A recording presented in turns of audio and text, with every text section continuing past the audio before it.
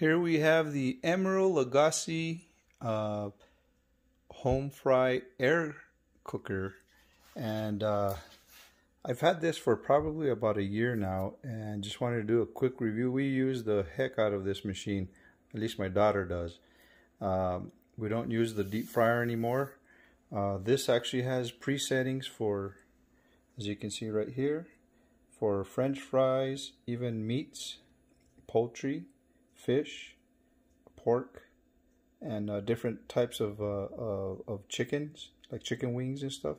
And you can actually preset it for 5-minute increments of 5 minutes, or you can actually set it up here by actual minutes. I've already put some fries in here. These are frozen fries, so those things are as hard as a rock. And once you push that in, I'm basically just gonna turn the power on, and then go over here to preset fryer for the fries, and then I'm going to push power again. So it's set up for 12-minute at 400 degrees. Everything's preset, whatever degrees it's set for, and it's very quiet. You can barely even hear, like, if it's like a little bit of air coming out.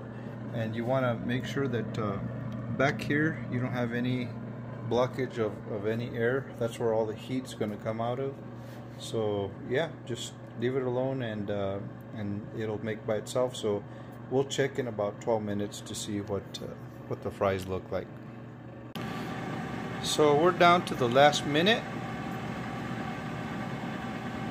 and we're going to take a look at this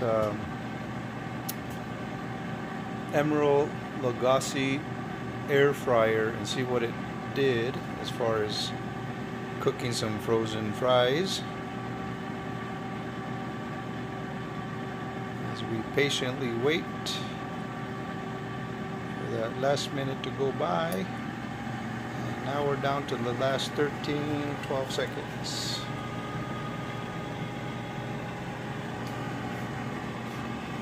Okay.